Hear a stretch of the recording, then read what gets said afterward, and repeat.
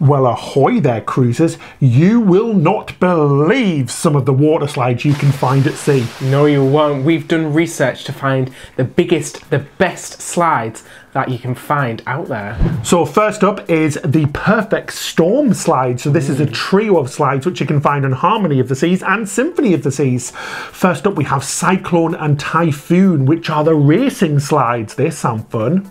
And then you've got the Supercell slide, which is a champagne slide where you slide down and you fall into a big ball of champagne. Oh my god, that is like my dream come true. I'm only kidding. Oh. It's a champagne-shaped slide where you slide down, then you spin round, and then you plop through the bottom. Yeah, and some of these slides have clear, transparent parts, and because you're on the top of the ship, it hangs over the central park area of the ships, which is 10 stories high. Yeah, so you need your wits about you for this one. Terrifying. Next up, we have the Epic Plunge on the Norwegian Epic, which is an epic slide.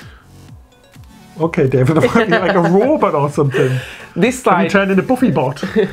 Buffy Bot, yeah. Buffy Bot. This slide is similar to the Cyclone slide. No, the Supercell slide. Supercell slide, yeah. This slide is similar to the Supercell slide. So you shoot down a colourful chute and then you spin round. And we've been on these before and they're really fun. Oh my god, they're so fun. The only problem is if you get stuck at the wrong bit and you've got to shimmy yourself around. Yeah, you've got to shimmy yourself around. Yeah, that happened on the last time I went on it. So you end up in the big ball and you start going around and around and around closer to the centre. Then I just stopped. Yeah. So I was just like this. And then the guy let you go next, yeah, and you were coming in as well. Hi, I was just like shuffling along. Oh no, I'm going to crash into you. It is literally so much fun though. So next up we have the Kaleido slide. And yes, it is a kaleidoscope slide. It's on the Carnival Vista. It's 455 feet long and it's an actual tube slide. So you can go down as a one-person tube or a two-person tube. And it's got lights, like transparent parts in it, which look like rotating lights when you're going down. So it looks a bit like a kaleidoscope. Yeah, it's like a disco going down the slide. So I hope you've got your disco ball ready. It's very psychedelic looking. You were saying word so many times that it sounds wrong. Kaleido. Collided. Kaleido. Collide. Kaleido slide. Kaleido. You collide with somebody else. Kaleido slide. Kaleido slide.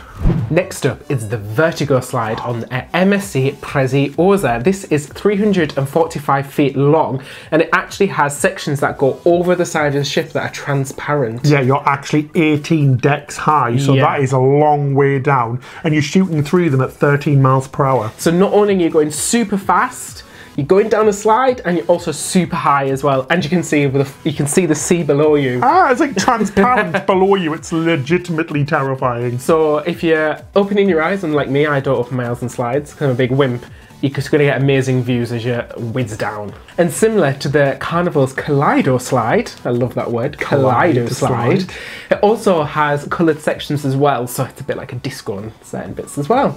That's awesome. Next up is the Freefall slide on Norwegian Cruise Lines. This is on the Breakaway, the Escape and the Getaway. It's described as a free-falling, body-sliding aqua loop. It sounds terrifying. It is terrifying. It is terrifying because we've been on it. Did you go on it? You didn't go on it. I went on it a few times. I've been on something similar. Oh yeah, so we've got to give a big props up because it's a similar slide. On the Disney Magic, you have the Aqua Dunk. Aqua Dunk. Yeah, but that doesn't have the bit that goes up. Yeah, and you've got the Green Thunder on the Carnival as well, which are very similar slides. So basically, you stand in the slide, cross your arms, and then you're given a countdown, and the floor just disappears below you. You drop up to 4 Gs, and then accelerate up an incline and go into an inverted loop. I just had this.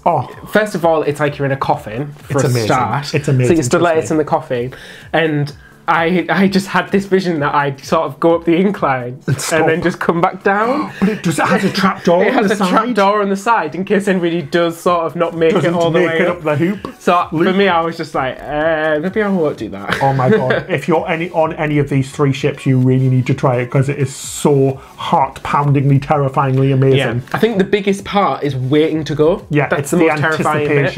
Anticipation.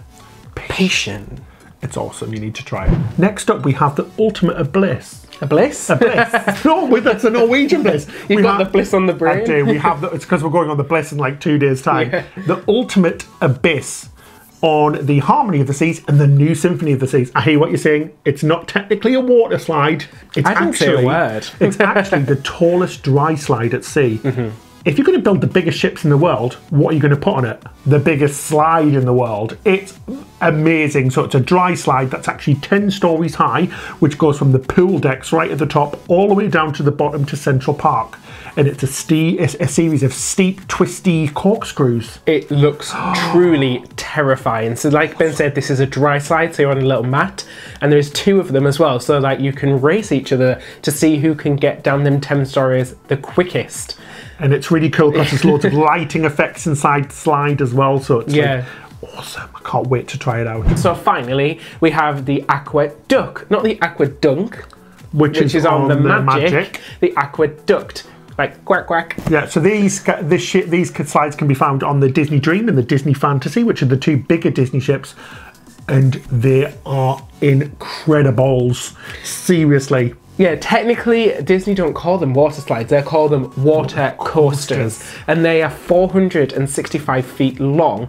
And you're in like a dinghy and you go down and then you go... So you can go 1 person or 2 people, yeah. And you go down and then you get shooted up and you go down and you get up. So it's not so much a huge drop, it's more of a fun experience. And it has see-through sections that go all the way around the outside of the ship. It's crazy, yeah. If you've ever seen the ship in person, you'll see that the slide is all the way around the top of the ship. It is so long.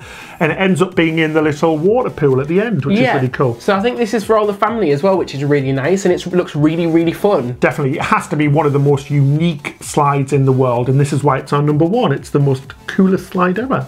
So what's your favourite slide at sea? Yeah, what slide do you like best? Let us know in the comments below. We'd love to hear from you. And don't forget, you can also find us on social media. That's Facebook, Instagram and Twitter, where we are just Honest Cruising. Don't forget to subscribe. You can subscribe right now by hitting that big pink button. Subside. Right and click that button. Subside below.